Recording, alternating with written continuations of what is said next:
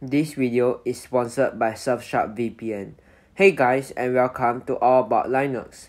Today, I will be testing and comparing the CPU and GPU performance of two pre-release distros, Ubuntu 21.04 and Fedora Rawhide, also known as Fedora 34. My test PC is sporting an AMD Ryzen 5 2400G CPU, an AMD Radeon RX 590 with 8GB of GDDR5 VRAM and 16GB of DDR4 2666MHz RAM. Without further ado, let's get into the test.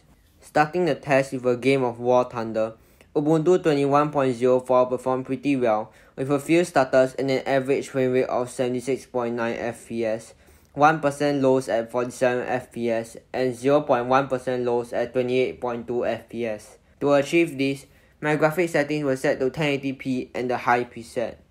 Unfortunately for Fedora Rawhide, I forgot to start the logging of the frame rates, but the frame rate hovered around 55 to 65 FPS with the same settings, and the game was basically stutter free. Overall, I think Ubuntu 21.04 wins this round for the higher average frame rates.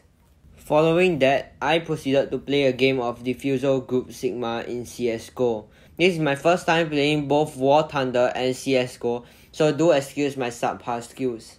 Nevertheless, I got an average frame rate of 74.8 FPS, with 40 and 30.1 FPS for the 1% lows and 0.1% lows respectively on Ubuntu 21.04.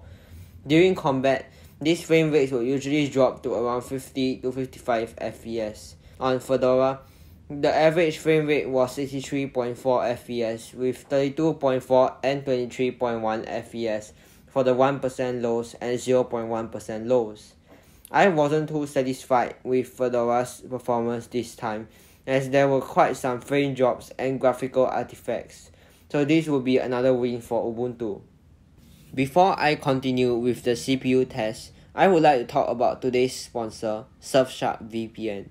Surfshark VPN protects your privacy and security online, unblocks geo-restricted content like certain Netflix libraries, with features like its ultra-fast 3,200 plus servers in 65 countries, industry-leading encryption, ad blocker, and many others. It works on an unlimited number of devices, from Android and iOS to Windows, macOS, and Linux, to Chrome and Firefox extensions. Best of all, you can get Surfshark VPN today for the first 3 months free, then 81% off for just $2.49 per month. Do head over to surfshark.do/allaboutlinux and get Surfshark today. Thanks to Surfshark for sponsoring this video. By the way, if you like this new type of video, do consider hitting that subscribe and like button. Finally, I ran a Geekbench 5 test to test the CPU performance for each of the distros. As we can see, the multi-core scores were almost the same for both Fedora and Ubuntu, with Fedora edging out Ubuntu by a bit, while in the single-core scores, Ubuntu had a lead over Fedora. I would consider this a tie. So, in conclusion, I think Ubuntu 21.04 won this test.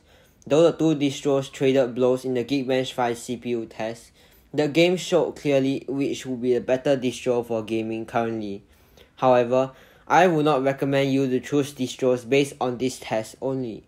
Both Ubuntu 21.04 Daily and Fedora Rawhide are still an early beta and pre-release distro, with updates coming in daily, as the former's name suggests. This video is just to give you all an early look at the performance of these two distros. There might be a performance improvement on the next update for Rawhide, or a bug that reduces performance of Ubuntu 21.04. Only until both distros are officially released can we make a good conclusion on which distro performs better. Also, do let me know what you think about this new type of videos down in the comment section.